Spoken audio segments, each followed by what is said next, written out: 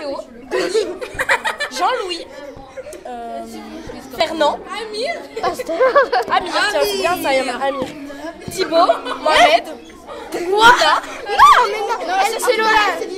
Ça c'est Lola, il est là. Ça c'est Damien, ça c'est Damien.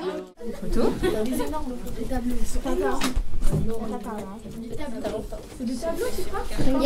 Il y avait pas notre école là. Bah, c'est les tableaux parce que c'est grand, on n'a pas l'habitude de voir les Là c'est notre école en bas. Méziane, j'ai choisi des élèves de l'école Paul Langevin et de Victor Hugo qui partent en classe de neige parce que ils nous rappellent nous quand on est parti en mars à Saint-Véran. J'ai fait du ski de fond, des raquettes. Ça a duré 3 semaines.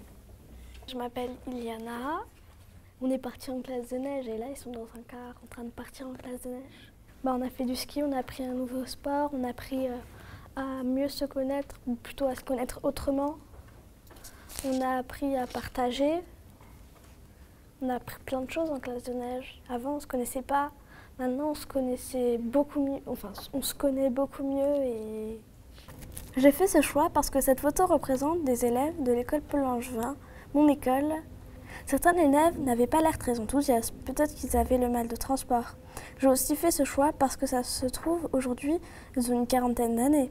Ce qui me plaît dans cette photo, c'est qu'elle nous représente. Je m'appelle Laïla, maintenant je suis dans l'école Paul Langevin et avant j'étais à Joliot-Curie. J'ai choisi cette photo, celle de l'école Joliot-Curie, pour plusieurs choses. La première, parce que c'était mon ancienne école. La deuxième, parce qu'elle me rappelle de beaux souvenirs et aussi les moins beaux. La troisième, parce que c'est pas la même chose les écoles qu'il y avait avant et les écoles qu'il y a maintenant. Donc, j'ai trouvé que c'était intéressant. Avant, il n'y avait pas d'école mixte. C'était des écoles, chacun dans leur côté. Un côté fille et un côté garçon. Dans mon dessin, j'ai choisi de jouer sur les temps passés et futurs.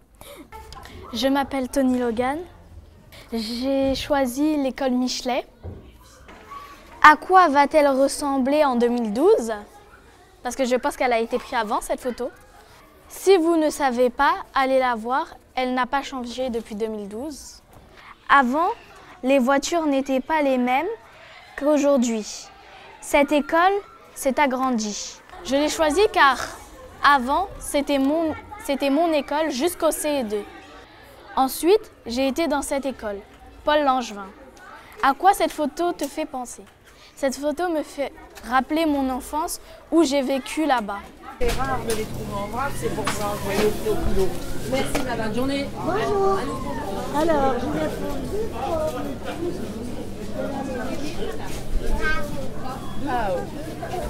Bonjour, je m'appelle Adam. J'ai choisi la photo numéro 36. C'est la photo, en fait, c'est à côté de la cathédrale, à côté du McDo. En fait, il y a un char avec des clowns et j'aurais écrit c'est la journée des filles et des garçons. Et ils fêtent ça, il y a un spectacle de clowns. En fait, le char, je l'ai fait avec des réacteurs en dessous qui volent et la cathédrale, l'église pareil. Et après, à côté, j'ai fait le McDo parce qu'il y a un McDo à côté. J'ai fait un volant aussi. J'ai fait une voiture volante, un scooter qui vole et le parc marmottant qui vole. Et donc, j'ai fait un peu dans le futur. Parce qu'en fait c'est à côté de chez moi, donc je la connais, donc c'est pour ça que je saurais la décrire.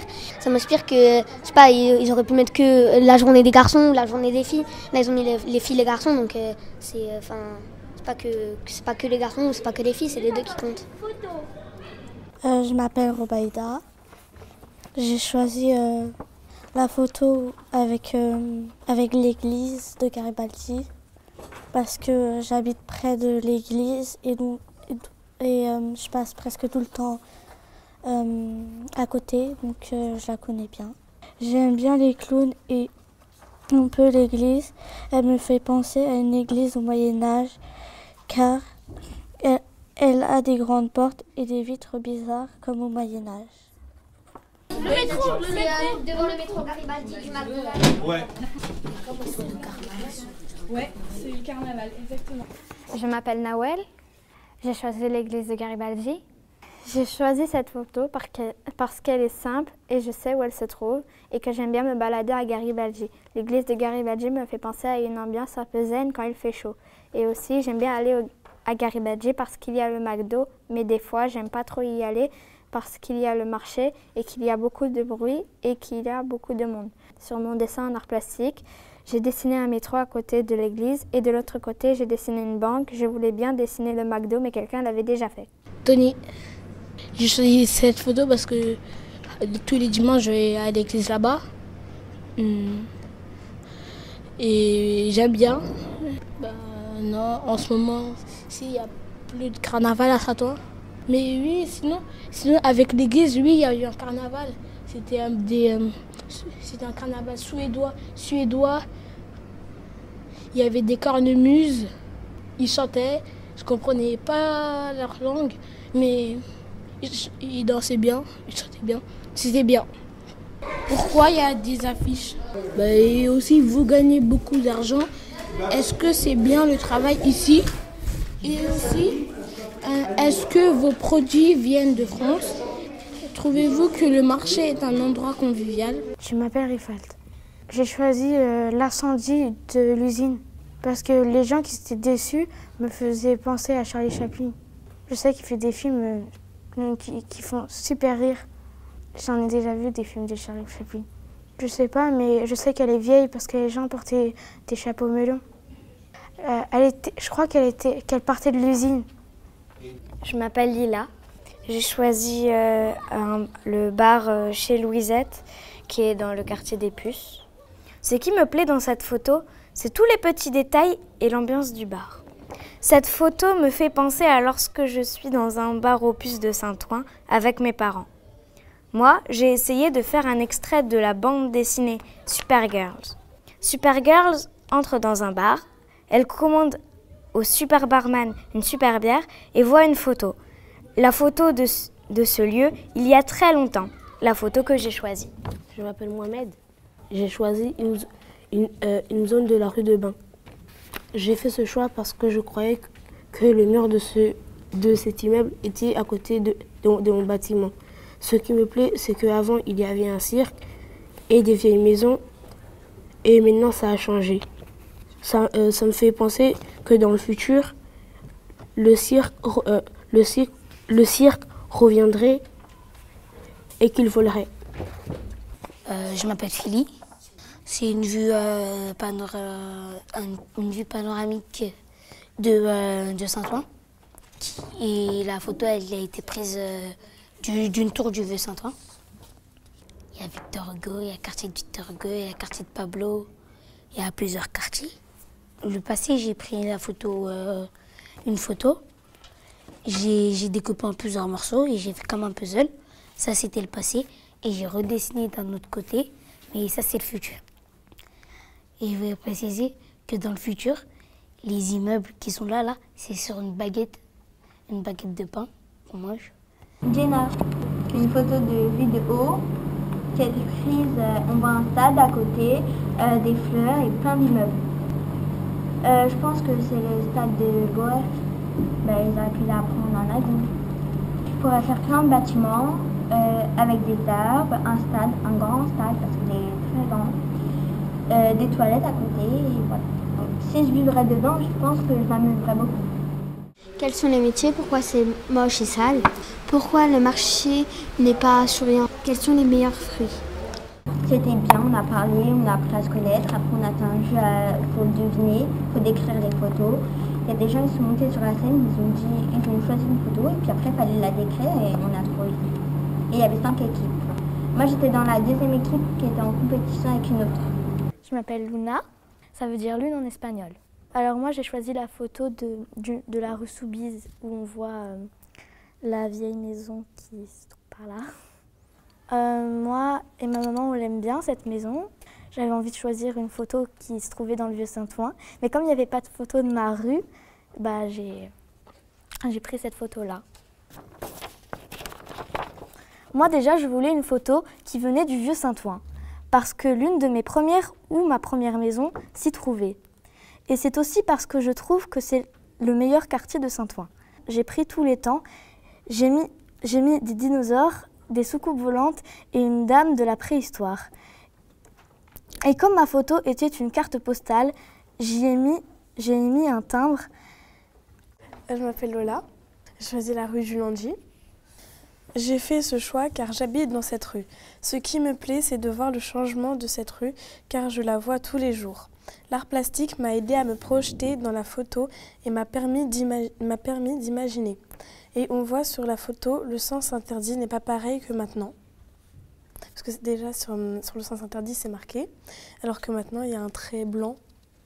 Bonjour, je m'appelle Damien et en fait, moi j'ai choisi une photo de la rue du Landy parce que quand même, c'est ma rue et je l'aime bien. On peut voir le stade de l'école, enfin, s'il a déjà été construit. Moi j'aime bien qu'on voit un peu comment c'était avant notre rue, avant que ça soit en 2014, que ça soit comment c'était en 1950. C'est une carte postale, on voit, ça a été pris depuis la grande place. En fait, ce que j'aime moi, c'est voir un peu les histoires de la rue où on vit, comme ça, on peut un peu se renseigner. J'ai essayé de retracer un peu ce qu'il pouvait y avoir eu en 1700, pendant la guerre et avant que ça soit construit, la rue du Landy. Je m'appelle Thio. J'ai choisi la folie Godillot parce que c'est beau. Je pense que si j'étais là dans ces années, elle n'aura pas été détruite. Ce qui me plaît dans cette photo, c'est quand les enfants jouent, ils s'amusent. Enfin, c'est ça la folie Godillot. Cette photo m'a fait penser à la maison de mon futur et je vais l'appeler la folie Godillot. Je m'appelle Jean-Joseph. J'ai choisi la folie Godillot. On dirait un manoir. Je sais pas, ça devait être quelqu'un qui l'a construit et qui l'a appelé comme ça. J'ai voulu la représenter, mais j'ai pas terminé. Je vais faire le même, mais plus différent. Dites-moi, est-ce qu'il y en a qui vont faire Vivicita ce week-end? Voilà, c'est la même chose que ça. C'est la Vivicita. Oh mince. Je m'appelle Frandy. J'ai choisi la photo du stade de Jules Curé parce que j'aime bien le foot et chaque mardi après l'école je joue là-bas parce que je joue à Red Star. Je m'appelle Bassirou. J'ai la photo des jeunes qui rentrent avec un drapeau de Jules Curé sur le terrain de foot. Je joue à Red Star moi aussi. Frandy, Philly, Thibaut. J'ai choisi cette photo parce que je joue au foot et parce que avant j'habitais à côté de là-bas. Je vais les mardis et les mercredis. Yacine, ma photo c'est le Stade Boer. C'est des joueurs avec, par exemple, ils ont gagné un tournoi et ils prennent une photo de fin. Et derrière il y a écrit bout en train, ça veut dire leur stade il leur appartient. Non, j'ai pris juste parce que ça parle du foot. J'ai fait un stade, un ballon, j'ai collé la feuille et en haut j'ai fait une liste de tournois avec les bouts en train qui arrivent en finale. C'était la construction du grand dôme qu'il y a sur l'île Saint-Denis. J'ai déjà vu quelques images de la construction, mais enfin, j'ai déjà compris. J'y allais souvent quand j'étais petite, je voyais la structure, elle était un peu arrondie et là j'ai compris. Je m'appelle Luna. Mon prénom en espagnol il veut dire lune. Oui, ça m'arrive d'être dans la lune. J'ai choisi comme photo le cross des écoliers. Parce qu'il y avait des gens qui courent et moi j'aime bien courir. Je veux courir à l'île des Vannes. Demain matin il y a le cross des écoliers. Ah oui, c'est vrai.